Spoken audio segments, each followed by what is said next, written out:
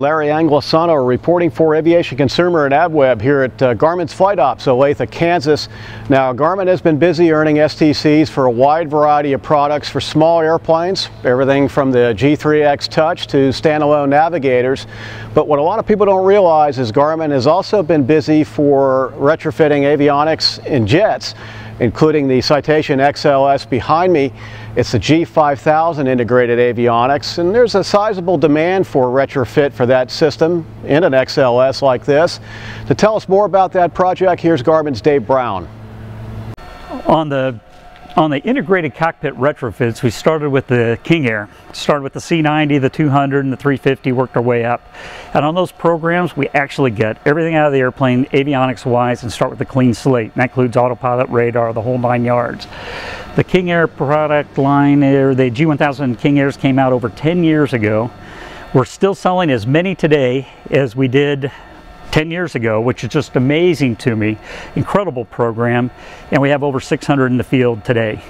And what it does is really the same thing that we're doing here we did on the Beechjet G5000 retrofit that we're working on in the XLS right now. It's basically, you got a great airframe that's everybody loves. The thing is, these things came out, and from an avionics history, came out in the mid-90s. What else do you have in your home electronic-wise that you have from the mid-90s? Probably nothing. I bet your cell phone isn't a flip phone or the big old bag phone still, but the avionics in this airplane are. So you get a Citation Excel, you actually have a big CRT. You don't have that except in your guest bedroom, maybe on the TV stand. Everything's gone to LCD. And the thing is, a lot of things have changed electronically in the last 20 years. So this gives that same opportunity to get everything that's in a brand new airplane. So the G5000 that we're putting in the Citation XL is also in the Citation 10, the Sovereign, the Latitude, the Longitude, and its sister products in the M2 and the CJ3 Plus, the G3000. Basically same general platform we have. Now you can take your existing airplane that's 10, 15 years old that you love and upgrade it with everything. And again, that includes new autopilot, radar. Even when you look at the cockpit, the ergonomics that you now have in a new aircraft. So before you had autopilot controls down here and up here, now we take where all the CAS messaging was up in the glare shield, we incorporate that into the G5000. Now we open up that space to put the autopilot controller up where it is in every brand new airplane you see today. So it's an incredible way to modernize. When you get into the cockpit after it's had the G5000 upgrade, the first thing you can't help but notice are the 3 large 14-inch displays that replace the older CRT displays. We literally don't have room for any bigger screens. If you look at the way the screens hit the corner of the panel, which is awesome. So you do have everything you'd expect in a Garmin integrated flight deck. You have your synthetic vision, there's your AOA and all the other data. The neat thing too with our displays are the ability to split screen. So you've got your primary flight display and you got your multifunction display. Now you look at the multifunction display, you can actually split that, and the pilot can have one side and the co-pilot can have the other, and you can select what you want on those screens. Same thing on your primary flight display. There's a little switch in the pedestal, you just flip it, and now that gives you the ability to do a split screen on those. Or if you did lose a screen, you actually have the ability to go to a reversionary mode on the display. Some other things as we look across the panel, you'll notice these little control panels on top of the display. Those are primarily for backup if anything happened to your touchscreen controller. So this is the main way you're going to control your data, your flight planning, you know, what you want to look at. Hey, if I want to TAWS on this screen, I'll hit a TAWS button. If I want traffic, I could press the traffic button. Or if I just want to go back to my primary map, I press map button.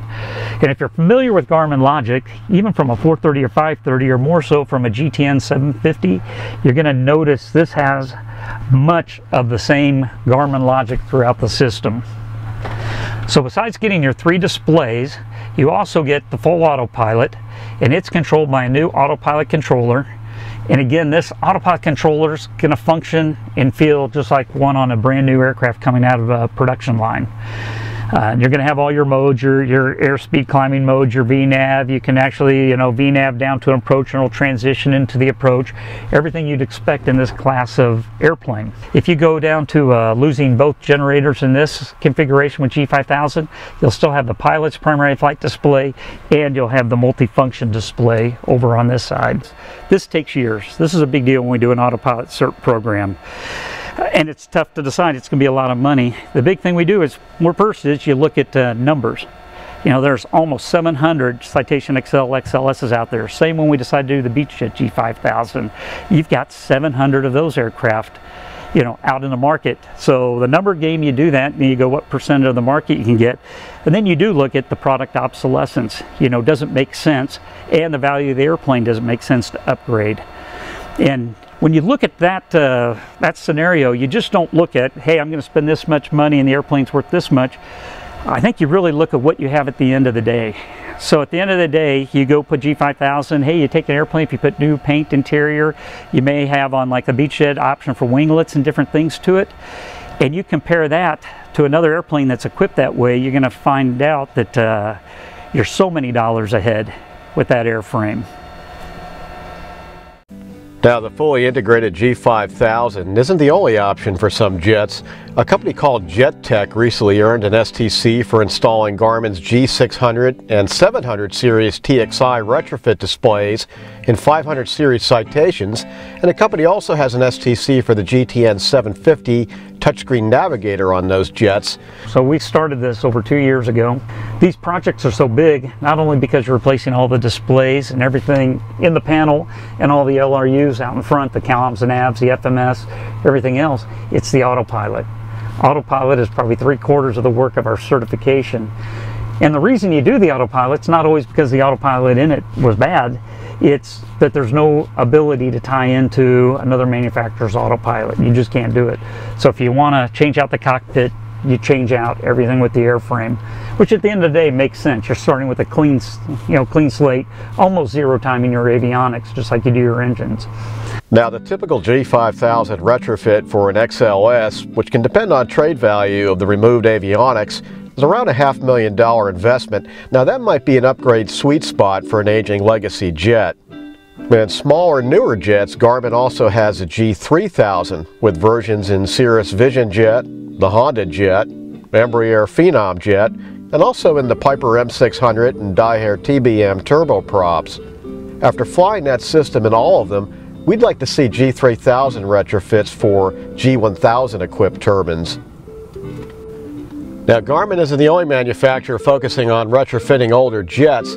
Aviation has an STC for retrofitting its IFD series navigators for legacy Citations. That'll enable autopilot coupled LPV approaches in those airplanes.